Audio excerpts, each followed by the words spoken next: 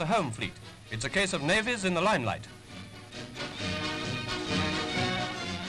Till the recent crisis, Mediterranean affairs called for decisions and diplomacy from Mr. Anthony Eden. Now with his wife, the former Foreign Secretary leaves his house in Fitzhardinge Street at the start of a holiday. There may be different views about Mr. Eden's resignation, but no one will grudge him a well-earned vacation. At the age of 40, Mr. Eden has by no means ended a brilliant career of service to his country.